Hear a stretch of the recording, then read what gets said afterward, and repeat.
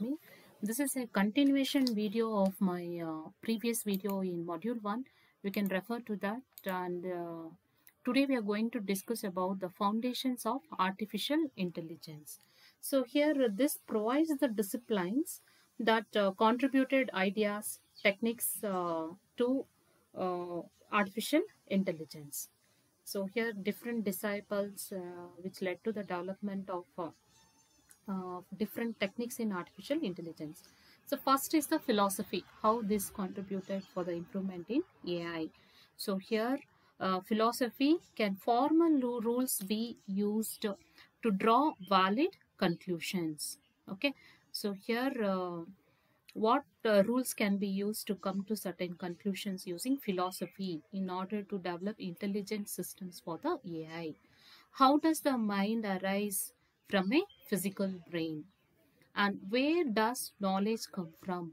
How does knowledge lead to action? So these are some of the contributions from philosophy for the development of intelligent agents, like how we draw conclusions by following certain rules through experience and experiments, then how to make the intelligent systems also to mimic the brain of the computer, and what physical constraints we have to consider, how to develop the neurons, and where does the knowledge come from. So this mainly deals with what? Dualism, rationalism, materialism, empirism, and induction. So these are certain logical positivism and observation sentences which are considered from this foundation, that is philosophy. Next, mathematics also plays a very crucial role in intelligent systems. That is, what are the formal rules to draw valid conclusions? What kind of inference rules we have to follow? So how to implement the inference rule? How to use the propositional logic? Okay, and how to combine with this NLP? So like this, how to draw the formal rules to come to certain conclusions? What can be computed? How do we reason with uncertain information? To understand all this, what we do, we try to make use of some algorithms and try to overcome the incompleteness and traceability. So any algorithm we propose using mathematics, so it should satisfy these three properties. And even economics also contributed for the development of AI. Here, what AI has learned is how should we make decisions as to maximize payoff, and how should we do this when others may not go along, and how should we do this when the payoff may be far in the future. So these are certain things we have to consider so that the AI should be useful for us. Next is the neuroscience, and how this discipline has contributed to the ideas of AI means how do brain process information. Neuroscience mainly deals with how the neurons in the human brain works, the same way we want to design a neuron in artificial neural networks. Okay, so that was the development of ANN using this neuroscience. So neuroscience is nothing but it is the study of nervous system, particularly the brain. Okay, the same way ANN was designed by observing the human brain, the same way the neurons are also designed in order to make the neurons. So based on the inputs received from the neurons, the agents has to take some decisions, okay, to solve some of the problems, to overcome some problems, so that the growth should be economically, the growth of the products should be more and benefit should be more. So although the exact way in which the brain enables thought is one of the great mysteries of science, the fact that it does enable thought has been appreciated for thousands of years because the evidence that strong blows to head can lead to mental incapacitation. So here same way the neurons, like how we see the neurons, human neurons, here also it has synapse where one neuron can communicate with the another neuron, dendrites to pass the information from one neuron to another neuron. So this is this we'll discuss again in the coming 5th module about the neurons. So in this particular topic we are seeing how the different technologies, different disciplines contributed to the ideas of AI. Next comes psychology. Here, how to humans and animals think and act. So here the same way, that is the cognitive psychology, which views the brain as an information processing device. So cognitive psychology can be traced back at least to the works of William James. Also Helmholtz also insisted that perception involved a form of unconscious logical interference. So here we know that any agent first it should perceive, it should see the things in the environment, then it has to learn and take certain actions here. Okay, so that is nothing but the through the psychology, with the training what it has undergone, it has to take some decisions. Next is the computer engineering. So how can we build an efficient computer? Okay, so for artificial intelligence to succeed, we need two things. One is intelligence and another is artifact. The computer has been the artifact of choice. So the modern digital electronic computers was invented independently and almost simultaneously by scientists in 3 countries embattled in World War II. So next is the control theory and cybernetics. So here, how can articrafts operate under their own control? So modern control theory, especially the branch known as stochastic optimal control theory, has its goal the design of systems that maximize an objective function over time. So here also we are from this we have taken how to design the agent, okay, mathematically, so that it should perform it piece, that is performance, environment, actions and sensors should be properly validated. Next is the linguistics. How does language relate to thought? So in 1857, B.F. Skinner published Verbal Behavior. There was a comprehensive detailed account of the behaviorist approach to language learning written by foremost expert in the field. So here computational linguistic processing, the problem of understanding language soon turned out to be considered more complex than it seemed to be in 1957.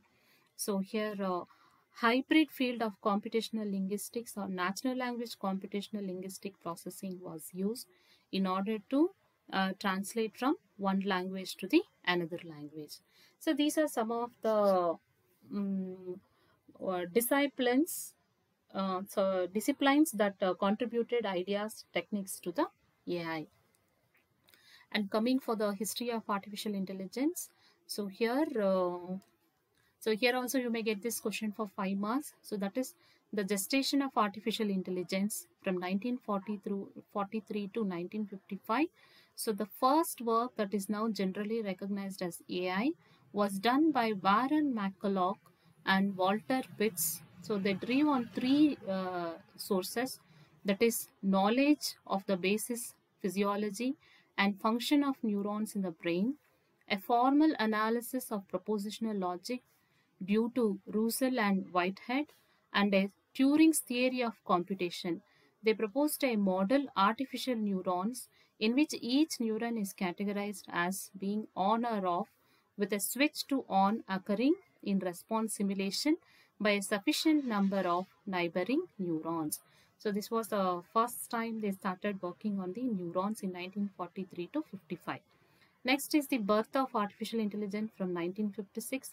So Princeton was home to another influential figure in AI, John McCarthy, the father of artificial intelligence. After receiving his PhD there in 1951 and working for 2 years as an instructor, McCarthy moved to Stanford and Dartmouth College, which was to become a official birthplace of the field. So here he is called as the father of artificial intelligence. Next, early enthusiasm, great expectations from 1952 to 69. So here GPS was probably the first program embodied the thinking humanly approach. So the success of GPS, subsequent programs as models of cognition led Neville and Simon to formulate the famous physical symbol system hypothesis, which states that a physical symbol system has the necessary and physical symbol systems sufficient means for general intelligent action. Next, a dose of reality from 1966 to 73.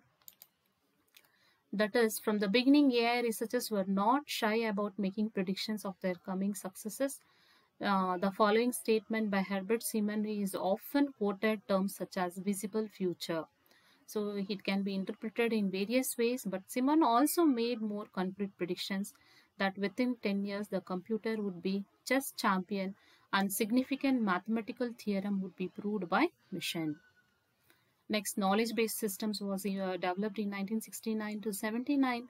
So here the picture problem solving that had arisen during the first decade of AI was of general purpose search mechanism, trying to string together elementary reasoning steps to weak method and find the complete solutions. So here some of the alternative to weak methods is to use more powerful domain specific knowledge that allows larger reasoning steps and can more easily handle typically occurring cases in narrow areas of expertise. And AI becomes an industry standard from 1980 to present. So the first successful commercial expert system for AI began operating at the Digital Equipment Corporation. Okay, so next is the return of neural networks from 1986 to present.